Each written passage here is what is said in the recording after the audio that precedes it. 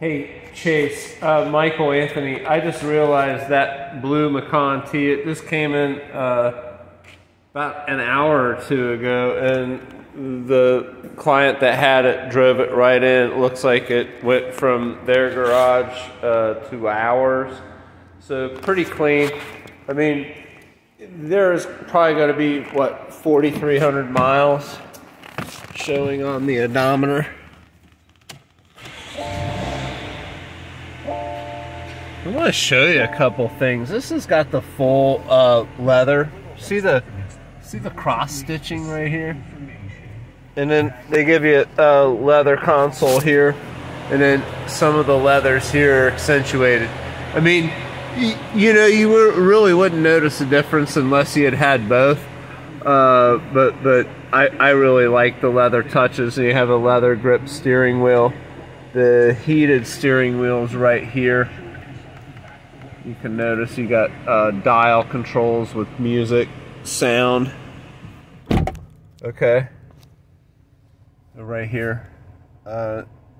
Apple CarPlay is congruent here, and then you can kind of set the screen up. These are haptic controls right here. So you want to activate like the heated seats. See, nothing's happening, but if you push a little harder, see the haptic response. And then you got the heated or vented cooled seats, and then you have the blue icons, and you have those on either side. Look, if you have a co-pilot, seat memory on both sides, and they're 14-way seats both sides, so yeah, even this bolster extends with electronics. And then if you look, there's a nice place here. It's for sunglasses. So there's a holder or a keeper there, and then they have large cavernous cup holder sections there as well. This is the Macan T. The biggest, nicest feature is if you come down with your right hand and you reach over, you have like a sport mode, individual mode. That can act as a kill switch for the stop-start system as well. So it's right here. When you move this wheel, you can get into your individual drive modes. That is a real nice way to experience the Porsche.